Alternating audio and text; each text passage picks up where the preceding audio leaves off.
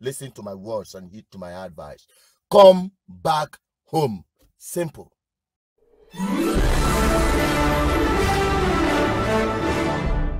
It don't happen, my people. Welcome back. This is Associate Peters, the mouthpiece of the gods, the mouthpiece of our ancestors, and the voice of the people. You know why I said it? You know, some times ago I published a video of markets in Anambra State and spread across Southeast, where our people can come home and do their trade. Whatever you trade on, the world can still come there to buy from you. As you people can see, the Lagos State government want to take over the trade fair where our Igbo bros are doing their business. Aspanda, Manogo market, all the markets have already locked down. The Lagos State government wants to take over all the markets.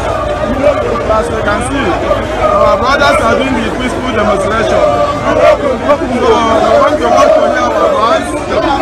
Let our Southeast governors, our Southeast senators, our Southeast House of Representatives, let them come to my end. As you can see, everywhere is locked. Thank you. I will see you. Yeah, where I'm entering now is Oba International Market. Look at it. I want to show you around this place so you understand what I'm saying. You look right here. That's the signboard. You see that? The signposts have already washed off. Yet this market is totally left to decay by itself. I'm going to show you. Just watch. Now this is the market itself. Have you seen it? All locked up.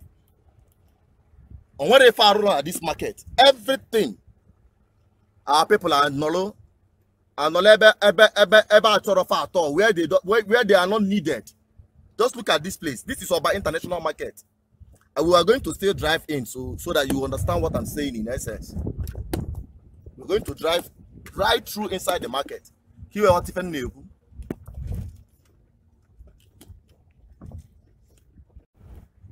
You see this? You see it? You see what I'm talking about? This is Oba International Market. Our people abandoned this place and went to Lagos. They can to see everywhere. Just look at it. Just look at this beautiful market. Very large. A very large expanse of land. So go now.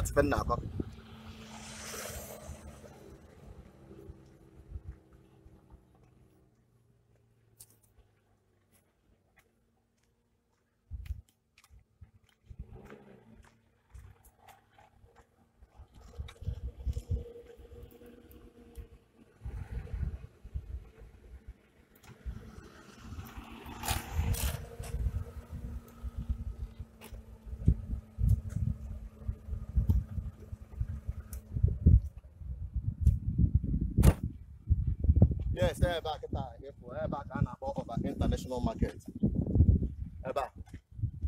Oba International Market. Our people left this place to dilapidate. Our people left this place and go to Lagos to be developing. Look at this market. Just look at this place. This place. How big this place is. Very massive. Very, very massive. Trade fair. Look at this place. Just look at this place.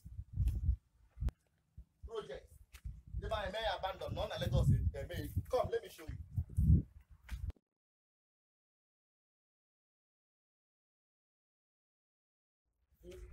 The pathways are all tarred with electricity, all well fitted. Look at it. Look at it. Go let me find like at this place. Come. Let me show you an open shop.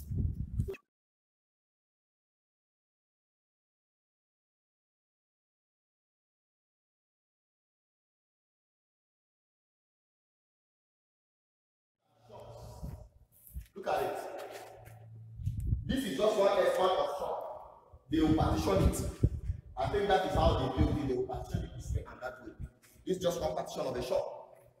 Look at it. Left to dilapidate. Look at it. Our people are not in Lagos. Let's go. many of our people, because of some reasons which are very valid, they say they are not bringing their wealth back home because government of the Southeast is not accommodating enough. They don't provide that conducive environment for business to strive. The exploitative mentality is just way out of hand, and that's why they decide to sojourn and remain wherever they are. But I'm not trying to be ethnicity here. Although the person that published or sent the video, or the person that recorded the video actually was quite emotional, talking about Igbo and destruction of their businesses. Watch.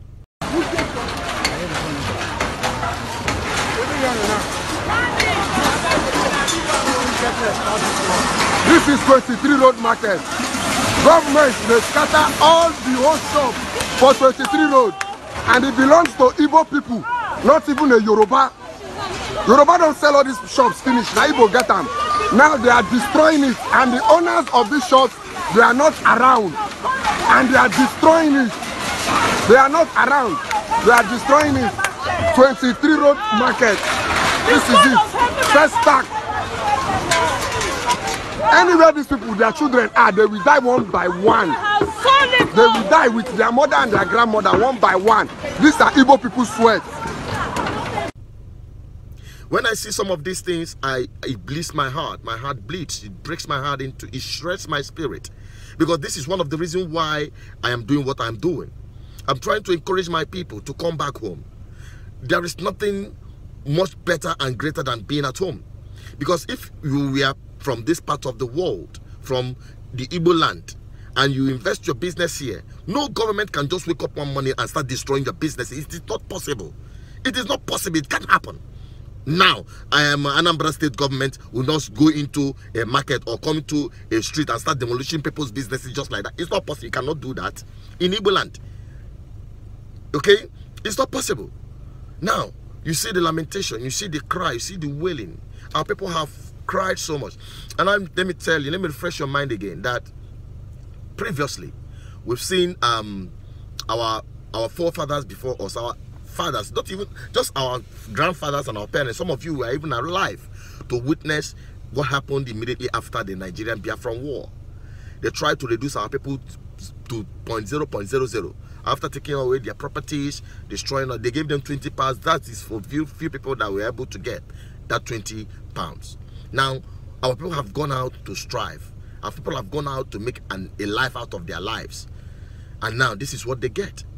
And, you know, before the war, our people invested heavily outside Nigeria. That's why I say that my people are the biggest one Nigeria carriers. They shoulder it. Okay? They are the one that express it in practical terms. This one Nigeria of a thing. But they are always the biggest victim of this one Nigeria. So if they are going to learn, let them learn. Like I said, we should understand our differences and not just overlook our differences. And that was the mistake of Zeke when he had this conversation with Ahmadu Bello. Ahmadu Bello replied in when he told, Zeke told Ahmadu Bello that let us forget our differences and forge together as one Nigeria. But Ahmadu Bello told him in practical terms that we shouldn't forget our differences. Rather, we should understand our differences. Igbo, understand the differences you have with other people in Nigeria. Your situation is not as same as that. They see you as conquered people. They see you as dejected people.